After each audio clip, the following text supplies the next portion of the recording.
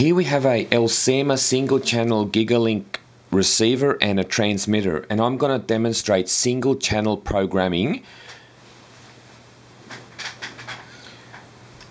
The first step to do is to look for the CC pin on the receiver, and that is these two pins here with the printed circuit board labelled CC, code change. You need to generate a random code by shorting out the two pins for about 1 to 2 seconds with a metal object.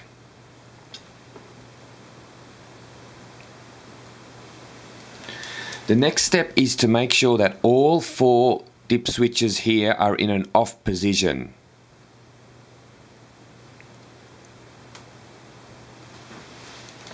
You then remove the battery cover from the transmitter and the battery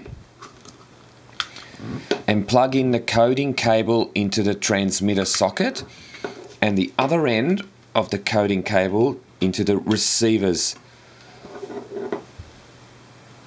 socket.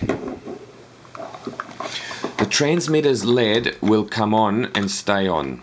This is indicating that it is in a programming mode.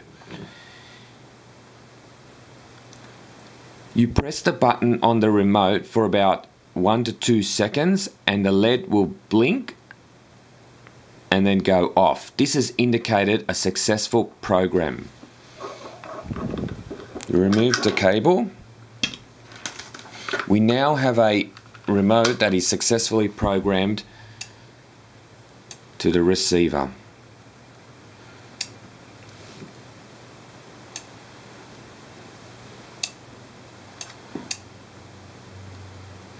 You can program an unlimited number of transmitters to the receiver, but it is important when you come along with the second remote or any other remotes, do not short out this CC pin, as this would wipe out all previously programmed transmitters.